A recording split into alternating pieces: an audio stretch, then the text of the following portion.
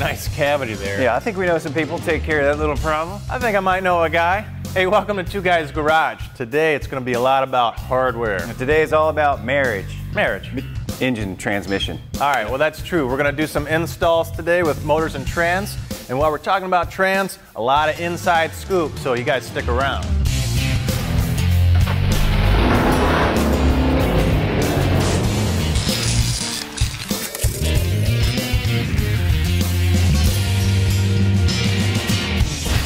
All right, we're back on our 66 Nova project, and we've got a 350 Chevy here that we rebuilt, and Byrd actually went over and they took it to the dyno, got about 400 horsepower. Yeah, it's starting to run pretty strong. Now it's in a 3,500 pound Nova, should get you down the road hard. Yeah. So we've got a rear main seal here that's a more modern rear main seal. It's got aluminum heads, it's got a nice intake. I like these valve covers, these are really cool looking.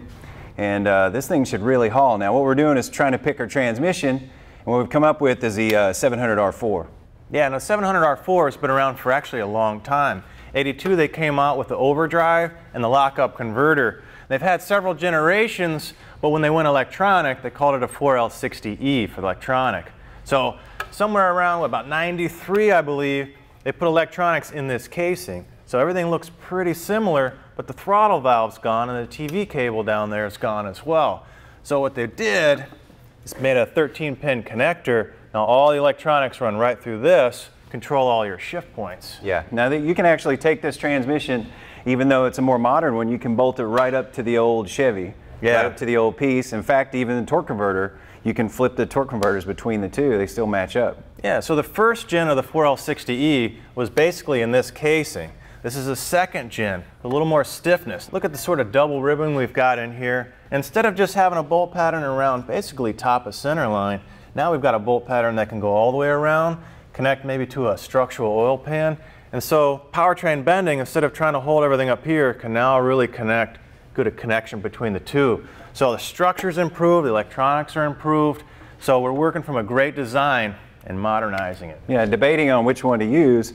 You know, if you were to use a more modern transmission, you can hook it up to electronics, and you can use like a paddle shifter if you want to do something really like cool. that. But we're going a little more old school, a little bit more simple, you know, a little bit more classic kind of muscle car style, and easy to hook up. It's simple and a proven formula, so I think we're going to end up going with this. Yeah, both versions are great, but this one's a little bit more simple, and stick around, I'm going to show you some cool electronics up on the bench. I'm going to get playing around here. We've already put a quart of transmission fluid into the torque converter, so that's done, slide it onto the shaft.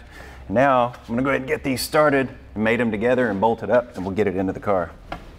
Now I got the internals that are different on these two transmissions, my manual valve body and my electronic.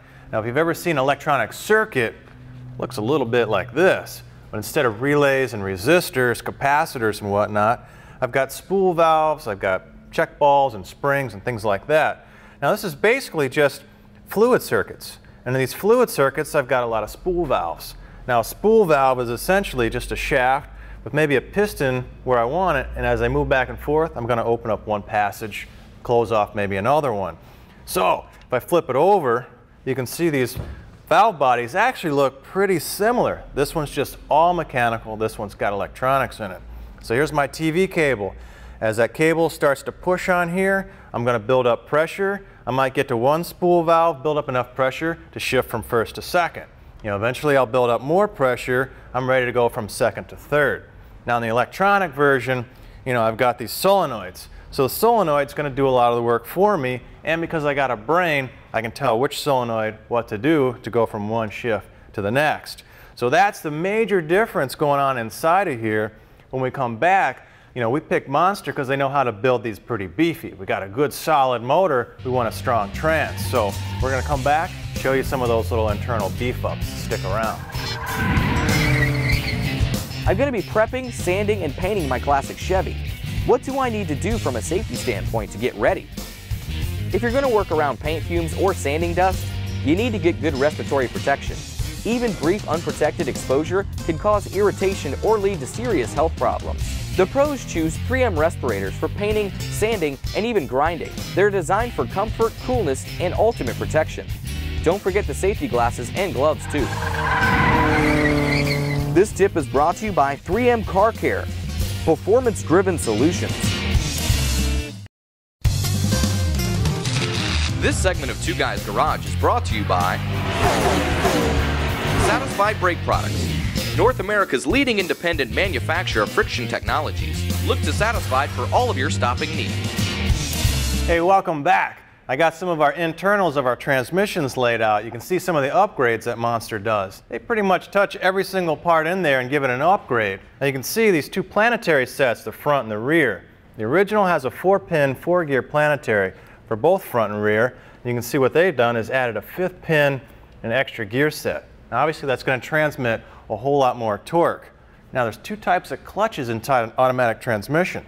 You got a band clutch, and that's going to hold that drum, and inside that drum you've got a stack of flat clutches and steel plates. Now these guys are going to stack one on top of the other, like so, all the way down, and then when you clamp it, that's what's going to give you your bite. Now what they do for the clutch side is they take this basically a paper cardboard material and they upgrade it to this red performance lining. It's more of a denser fiber. Gives it a lot more ability to tolerate heat because that's what's going on in there is a lot of friction and heat buildup. Now the steel plates, those are upgraded as well. And this is a hardened choline steel. This will handle about 3 times the amount of heat as the factory ones. Now on the band clamp, you can see this guy, he's smoked. Used to be this yellow color here, but now it's all burnt, it's slipping, and you can see it tearing and separating. Now what Monster does, they use a Kevlar lining. And we're all familiar with like bulletproof vests made out of Kevlar. That's pretty much what's going on inside here. Now, to give it even more bite with the better material, they upgrade the servo. Now anytime you want to make force with fluid, it's pressure times effective area. So this is the effective area, this outer diameter here, for this particular servo system.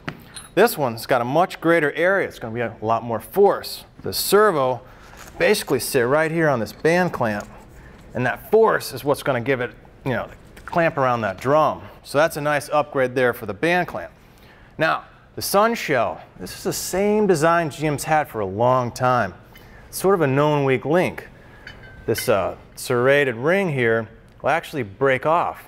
Now what Monster does, they use a thicker gauge cage and they weld an extra bead on the inside spline ring. Then they come back and you can see the machine it back down. So this thing is going to handle a ton of torque. It's going to be stout.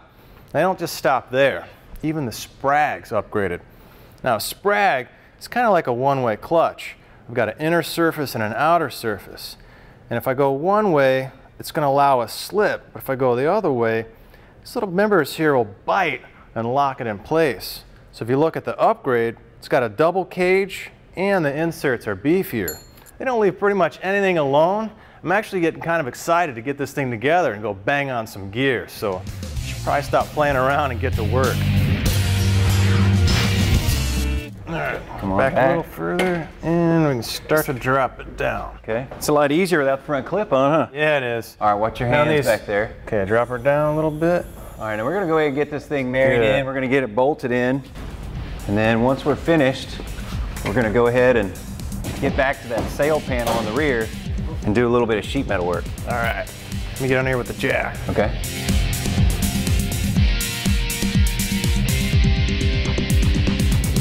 Welcome to this week's Ask the Host. Now you guys are sending in some great questions. So keep getting on our website, keep sending them in, and we'll keep answering them. Now this one's from John L. He's got a 1969 Mustang with a 351 Windsor motor. Fastback, I hope. Nice. So he's upgrading his brakes. I put a disc brake kit on. You know, I'm going from drums to discs in the front. Now after putting everything in, I'm bleeding the system twice. He still has a weak pedal. He's still got the drums in the back, but he thinks the pedal's not quite what it should be. Now, assuming that you've bled it properly and you got the right kit, there's a real match between the master cylinder, the proportioning valve, and the brakes themselves. They all have cylinders that need to be the right size. So assuming that you put in the right parts and you've got the right kit, what you may have is a pedal problem. Yeah, now you may not have noticed, but there's a difference between a manual pedal, you know, and a boosted pedal. Now if we check out this pedal here, this ratio of this length to this length is going to give you your rate, your leverage. So, you know, the same foot pressure you put here, you're going to get a multiplication going into your master cylinder, and now in this case your booster. So a manual pedal is going to have a longer leverage ratio. You know, you add that on top of your booster, you may have a ton of cranking force and your pedal's going to feel like it's weak, but you may have some monster grip. Yep. So get in there and make sure you got the right pedal in there, you know, as well as make sure you got a right match on all your other parts. Yeah, that's one people could definitely miss. All right, our next one we got up is from Chuck G. And he said, which shocks are better for my Jeep Cherokee Sport 2000? What type is better, monotube or twin tube? Now, that's a great question. It's kind of like tires. You know, you can recommend a tire, but it's going to be based on what you're going to do with it. If you get a big, aggressive off-road tire, you're going to get a lot of road noise. It's going to be harsh on the street. So decide what you're going to do with your Cherokee. Now, just about every OEM car is going to come with a twin tube. Now, what that means is, you know, from the outside, you can't tell the difference. This is a twin tube. This is a monotube. Yep, your twin tube is going to be better for like more comfort, better ride, like if you want to drag the family around, whereas a monotube is going to be better for more performance, like off-road situations, rock crawling, something like that. Yeah, so I mean, from the outside, they're pretty much the same. The twin tube, you know, has an additional tube inside, and it's kind of the relationship of where the fluid goes and where the nitrogen charging is. On the twin tube, the nitrogen and the fluid are in the same chamber, and as that piston moves up and down a lot, you can start to get some aeration. The monotube will separate those. So no matter how much working you get, off-roading, you know, a lot of action, you're not going to get the aeration, you're not going to get degradation. So if you're really going to beat on this thing, if you're going to do a lot of off-roading, go with the monotube. If you're just going to do an occasional, you still got the family, the groceries, stick with the twin. Good question, Chuck G. All right, we'll see you next time on Ask the Host. All right.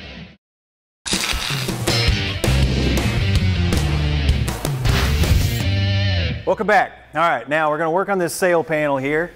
And originally, the way they put these two pieces together, this is your quarter panel. Someone's put an aftermarket one on, and your roof piece. These were stamped as two halves. When they spot them together, there's kind of this low area, and they would let it. And a lot of guys now would just go in and with some mud, plastic filler, whatever you want to call it. Problem is with that, either the lead or the filler, is you've got a chance here for there to be contamination or to be shrinkage, neither of which you want in a car that you spent this much time and money on. So what we'd like to do is take this new piece of metal. This is 18 gauge, which is similar to what we've got originally. We're going to put it in, scribe it, and we're going to TIG weld it back in. It'll give it a nice, clean, smooth surface so that paint won't want to shrink and warp and do all this bad nonsense. So today we're really going to focus on, once we scribe it, cut it, put it in, we're going to focus on TIG welding and kind of how to put this in properly.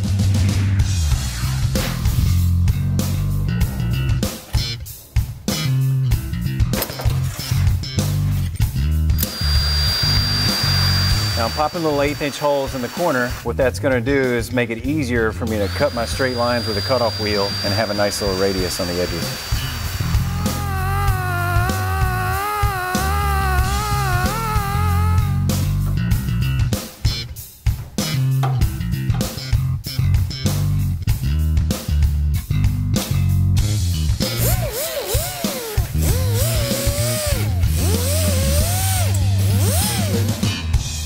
A lot of times you'll come up with some weird things. Now I saw some of this factory lead was actually coming through here when I cut this out. So I want to kind of show you, one, some of the factory lead, and also show you how to remove it. You see how this is turning liquid? All you do is heat it, turns to liquid, comes out of nowhere. You see, if you're looking for it, you'll find it, and you wipe it off, heat it up, turns to liquid, wipe it off, that's it. So I found a couple little spots down in here where there was some old lead. I want to make sure we get that out of the way.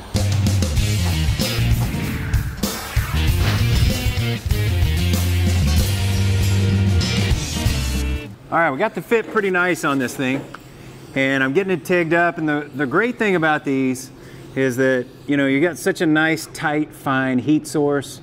Your beads are really nice and tight, and it really keeps your metal finishing down to a minimum.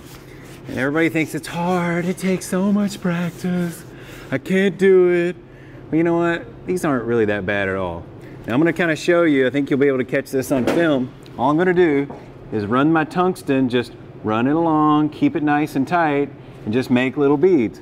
So if you watch, see I'm just making a puddle, dipping, make a puddle dip, make a puddle dip, make a puddle dip, just like dancing.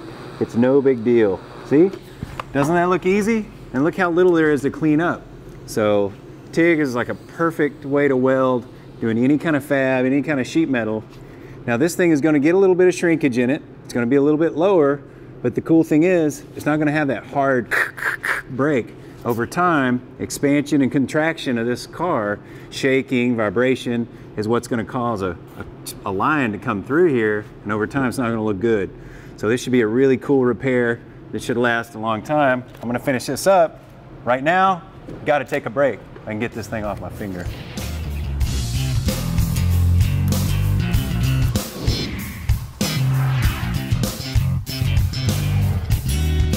My power steering pump is making noise. How can I correct it? We'll show you how after the break.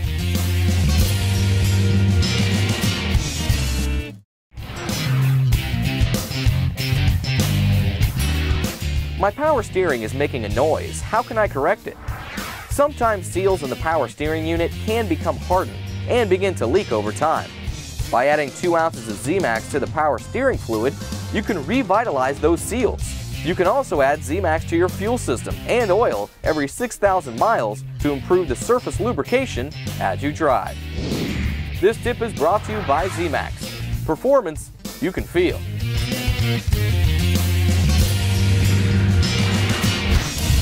All right, welcome to the break room. Cool parts galore. Yeah, we got some neat stuff. Now we got some header gaskets for, the head face and for the collectors. And these are from Heartthrob Exhaust Accessories. These come in pairs, obviously. They come in 063 aluminum, dead soft, which is 3003. They're gonna make sure to get rid of those leaks for you. And nice thing about 3003 or soft aluminum is that if you go ahead, you put it together and you need to redo it, you can anneal these, make them soft again, and seal them back up and really, reuse them. That lets, uneven faces from both flanges kind of go in there and just work their way in enough to get you a good seal. And these things aren't going to deteriorate, they're not going to shrink, and they're certainly not going to blow out on you. So, cool exhaust gaskets from Heartthrob Exhaust Accessories. All right, next one we got up is from Blue Magic, the Headlight Lens Restorer. This is a way you can go in, brighten them up, really brighten the face of your vehicle, and also get some more clarity in your lenses. Yeah, and with a little protective layer, it'll actually keep your lenses from yellowing in the future.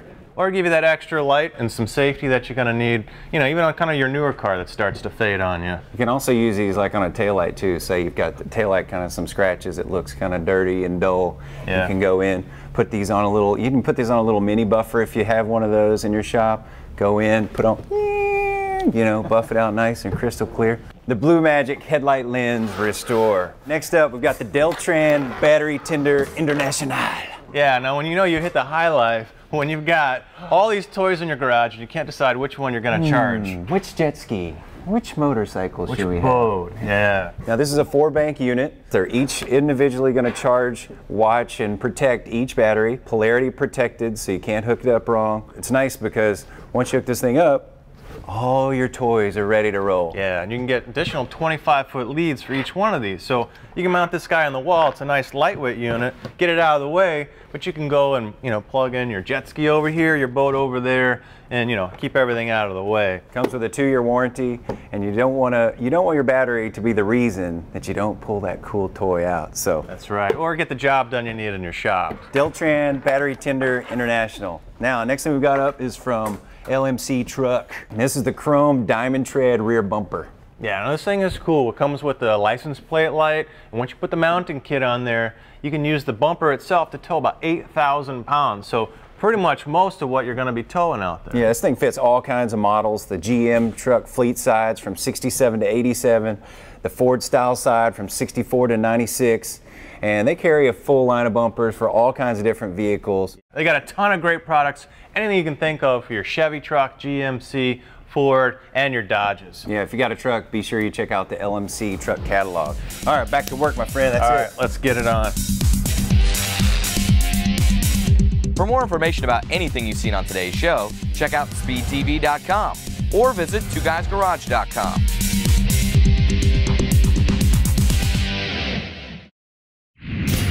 This tip is brought to you by LMC Truck. Since 1971, all trucks have been manufactured with seatbelts, but many older vehicles on the road still drive without them. Avoid the ticket and add extra safety with a 3-point retractable seatbelt kit. It's a simple direct bolt-on installation while using the original seatbelt mounting holes. They are made from OE quality herringbone webbing, and you can color match the belt to your interior. A seatbelt extender is also available, providing an extra 12 inches in length. The seatbelt kit is available for 67 to 87 GM trucks, 73 to 91 Blazer and Suburban, and 67 to 72 Ford trucks. This tip is brought to you by LMC Truck. With over 30,000 truck parts in stock, you can get the right part at the right price right now. Hey, don't sneak up on somebody. I was just trying to, you know, check out how it's going. I got power tools, dude. Hey, this looks pretty good, man. You better. All right. Easy now. Now, actually, you don't need a lot of filler when you got a fuller on the set, apparently. Well, actually, we don't have a lot of filler because we've got a brass chisel that we reach from behind. There's a factory access from behind this thing. And, you know, you get these spots where you can't get a hammer and dolly on them to stretch them. And if you can even cut an access hole, you know, you can go in and trim out an area where you can get behind it and you can tap either with a hammer or a chisel. Sometimes you can pry. Whatever you need to do, you know what I mean? Whatever you can find to get a panel out where it ought to be. And then now just a little bit more metal finishing on that, and that's good to go. Yeah, we'll be ready to get on the other side. I'm hoping you're not gonna make me do that side. Here you go, dude. All right, well, don't run off too far. Oh boy, here we go. You need that. You're gonna need a pin, you know, a Sharpie, maybe a chisel, and a welding helmet, and you are good to go. So, we're out of time for today. Hopefully you enjoyed exploding a transmission and doing some patch panels. And now we just got to get the front clip on and some exhaust and whatnot. We'll finish this baby up. Yeah, we're on a roll. See you guys next time. Adios. Over there. Over there.